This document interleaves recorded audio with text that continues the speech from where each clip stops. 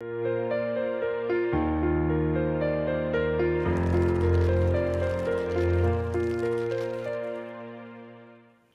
there everybody, and welcome back to the Blossom Crochet channel.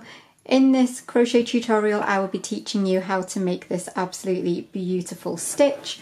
Now this is being done just with one continuous yarn ball, and obviously it's a variegated yarn. So I do already have a tutorial for this stitch on my channel, but it's the version where you change colours every single row, which obviously results in lots of ends to weave in at the end of your project. However, I wanted to do a separate tutorial step by step to show you how you would make that pattern just with one continuous cake. So I've made some changes, some adjustments to the pattern so that you get this beautiful seamless 2-row repeat pattern, but made with just one ball of yarn.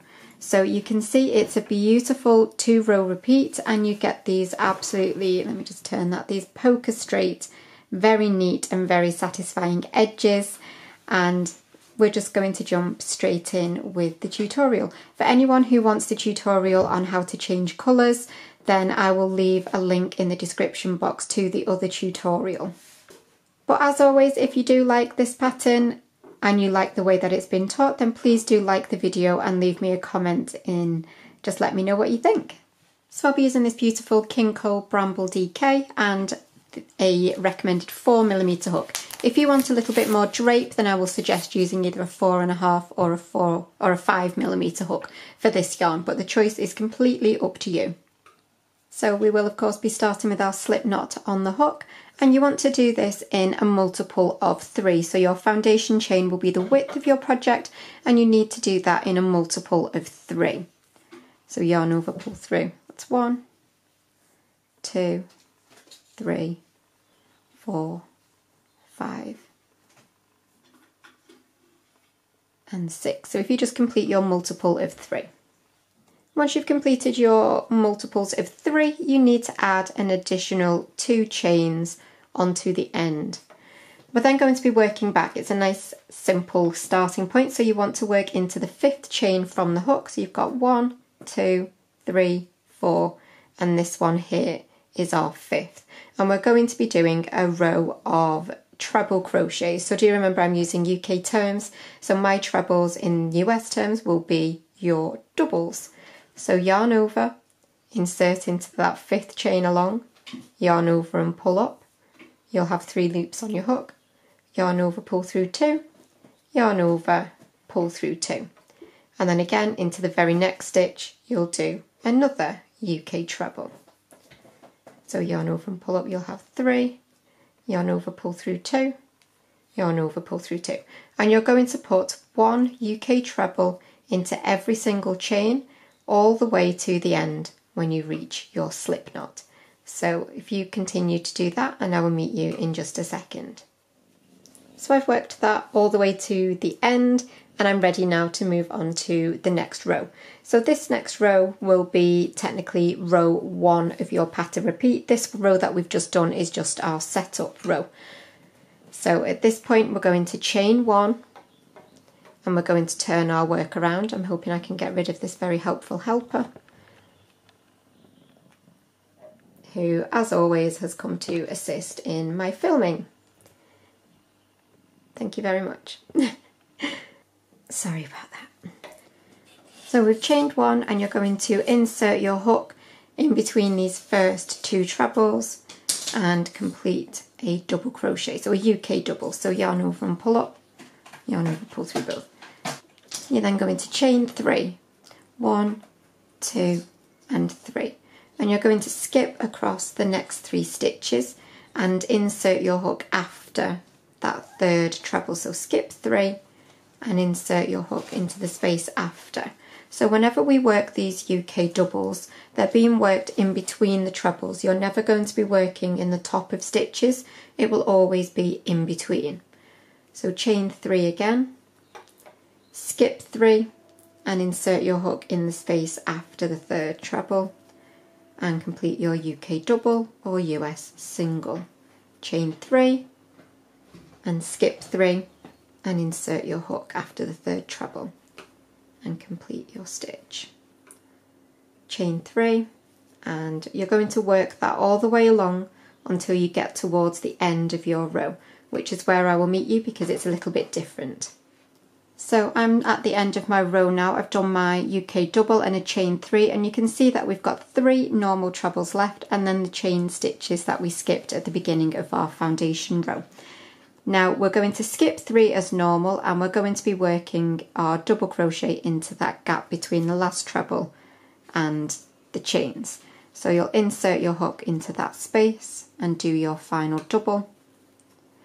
Once you've completed that final double, we're going to slip stitch into the top of those chains from the setup row. So insert your hook into the top of those chains and slip stitch. So yarn over and pull through both.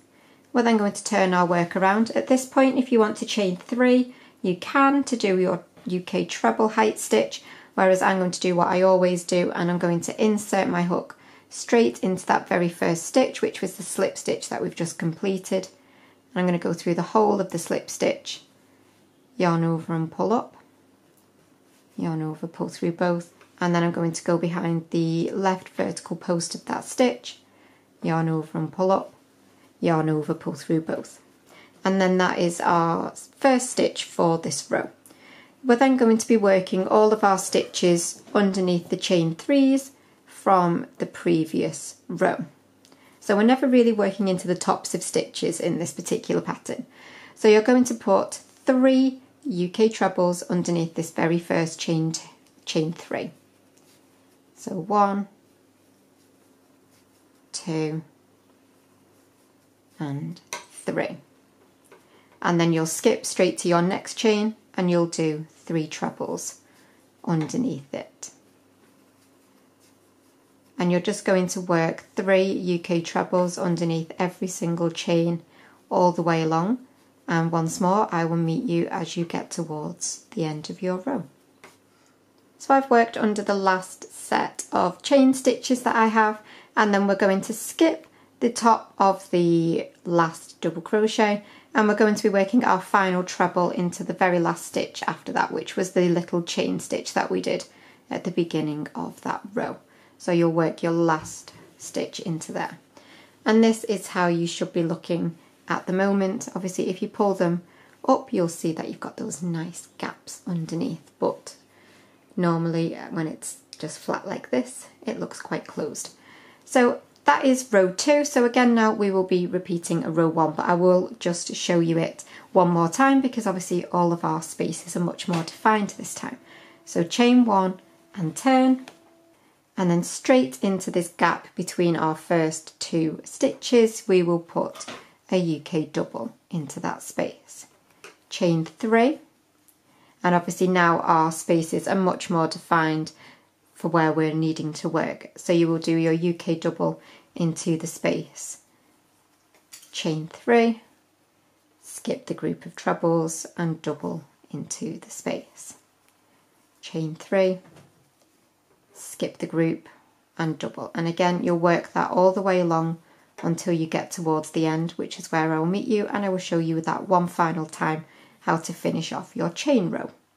So you'll complete your double crochet, you'll do your final chain 3, and then again you've got your group of 3 trebles and then the starting treble. So you'll skip the 3 and work your last double crochet after that 3rd treble into the space, and then you'll do a slip stitch into the top of that very last stitch. So through the top of that very last stitch and slip stitch.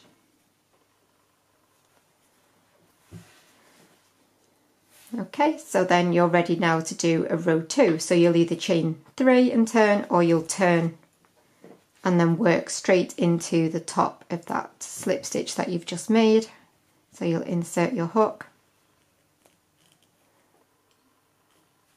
yarn over and pull up, yarn over, pull through both, and then behind the left vertical post, yarn over and pull up, yarn over, pull through both. And then you're ready again to do your groups of 3 trebles underneath every chain. So 1, 2, 3, and then under the next.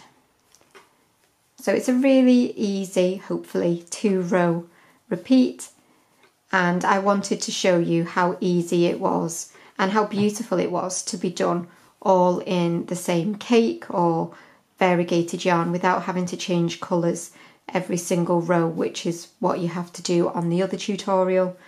So I just wanted to show you what could be accomplished with many, many fewer ends to be weaving in at the end. So I will meet you one final time at the end of this row to firm up that last stitch placement.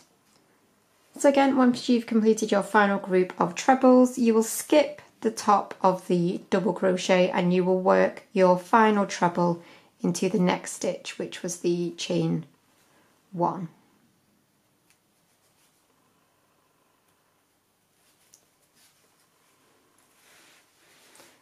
And there you have your build up of your 2-row repeat.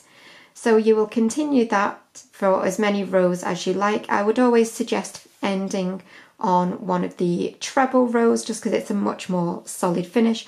However, if you were to end on a chain row, then that gives a kind of start to a lacy little border, which would also be quite nice. But that is it. That is your 2 rows that you will need to repeat over and over again until your project is however big you want it to be.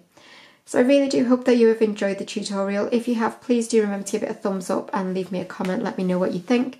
But I will see you for another tutorial really soon. But thank you as always for watching, and bye for now.